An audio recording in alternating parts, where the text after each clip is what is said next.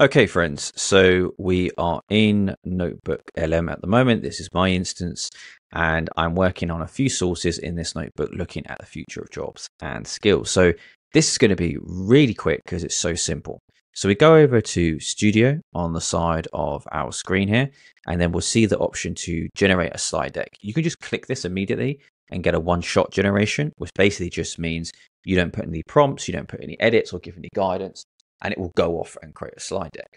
If you want to give some customization up front, all you need to do is hit the pencil icon here, and then you get all of these options. So detail deck, presenter slides, which I'm going to use, choose your language, length of that slide deck. So you want it short, default is kind of like semi in the middle. It can be a bit long.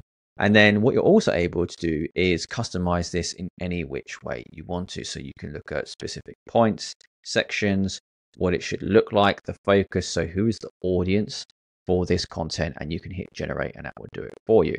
I'm going to give you an example of one I've already made for this, just off of a one-shot generation, which means I didn't add in anything, and I must say I am very impressed with what it's come out with. I will provide a link for you to look at this presentation as well, wherever you are viewing this video, but I really didn't want to like this feature. But actually, with the sources that I've got and maybe some of the work that I've already done in filtering those sources and improving them and adding in some of my own notes, maybe it's helped with this. I don't know, because it was a one-shot generation and I could definitely improve it if I wanted to, right? But I think as a first step, pretty damn good. Very impressed. Didn't want to like it, but I would recommend trying it out. And that is how you use creating a slide deck feature in NotebookLM. Enjoy.